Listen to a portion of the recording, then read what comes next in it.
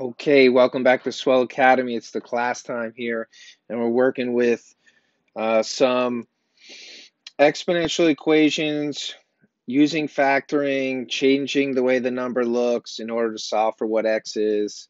Some of this stuff will be clear to you guys. Some it'll take a little bit of practice. And what this is going to do for us is lead us into evaluating logarithms because being able to factor an exponent is important in that case.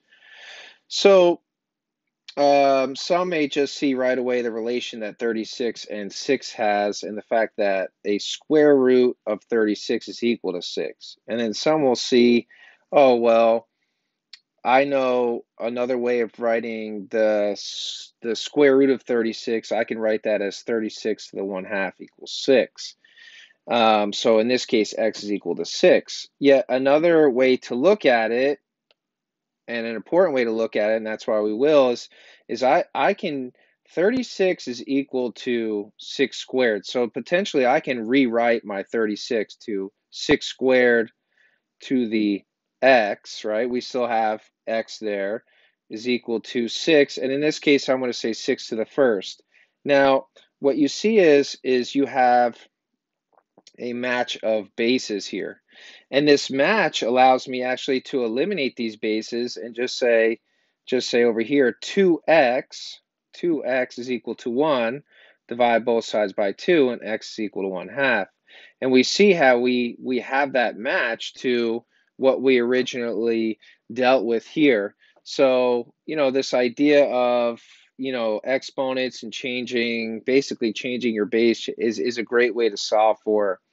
Now you have another good one here I like because we actually have to change both of these bases. So in one, we know we can rewrite 25 as 5 squared, and in the other, we know we can write 125 as 5 to the third.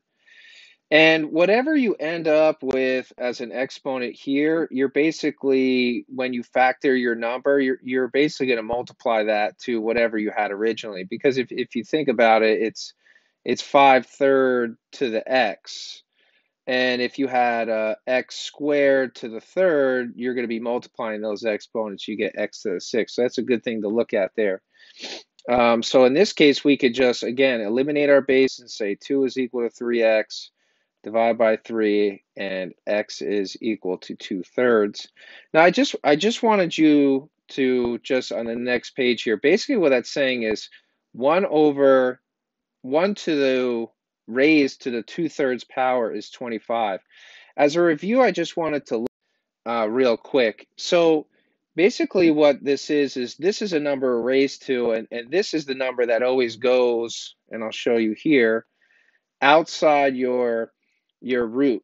So in this case, the 3 goes here. So whatever you have as a denominator will go outside your root box, and then whatever's in or as a numerator here, that's what's going to go inside your box. And if I were to solve this out, let's see, do I have that posted somewhere? If I were to solve that out, basically, this would result in your 25 here. So that's a good way to look at some of these. Another thing you want to look at is this 8 to the 1/3. Again, you just have 8 to the first. So this is the cube root over 8 here. So that's also a really good thing to look at as well. And the result of this would be 2. So we're going to go on to another couple problems I like here to look at. I like this one because originally I changed this to an 8 squared raised to the 3x2 power, but I ran into a problem because 8 to the third is 512. So it kind of skips over the 256. So I'm not really able to line up a similar base. I can't match up the base. So I'm going to, again, just kind of switch off to 4, knowing that 4 to the third power is 64, so that works for me here.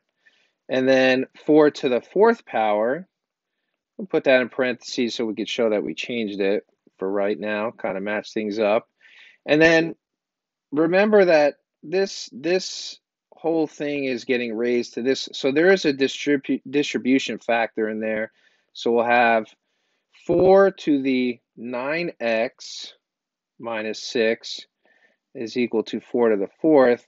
And now that I have my bases matched up, I can eliminate them and solve for x. I'll spare you the algebra review there and just kind of keep moving with that. You could solve for x.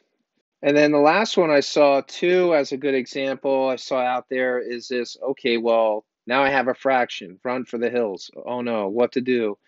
Well, again, this understanding of fraction rules as far as, how can I say this? Like 1 over x can be written as x to the negative 1. Or if I had x to the negative third power, could be written as 1 to the x to the third. This idea of negative exponents and moving up and down. So I can rewrite this as 8 to the negative 1 power. And now I have that match of base. So I can eliminate both of these 8s and say negative 1 is equal to 3x plus 1, and then subtract 1. I'll spare you the algebra review and solve for what x is. So these are some good examples of factoring exponential equations to solve for x. Hope this helps. Remember, hard work brings success. The more you fail, the more you succeed. And I'll see you next time.